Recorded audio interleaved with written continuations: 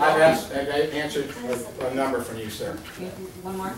Is there any protection whatsoever for protected wetlands, state land, game land, and around that area, a buffer zone or anything to protect wildlife at all?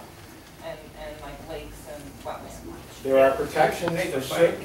I'm asking him a question, But excuse they'll me. tell you what to do. I'm asking him a question. There are protections for certain water bodies, but my wife knows the S-guys inside now. I don't. We divvy up responsibilities. But I just don't know the answer. But what I do know is that every single water body protection that is in there, every single one, as I said before, is by definition temporary, anywhere from 1 to 3 years.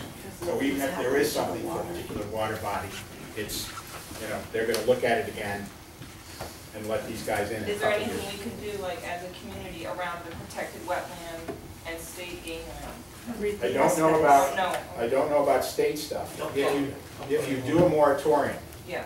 then one of the things that some people do, many people do, when I say people, municipality, they look at aquifer protection, they map wetlands, they do critical environmental areas. Those are all things that can be done, with the exception of aquifer mapping, which costs a fair amount of money and takes a lot of time. Most people have to get a grant from the USGS to do that, and that you can't do in 12 months.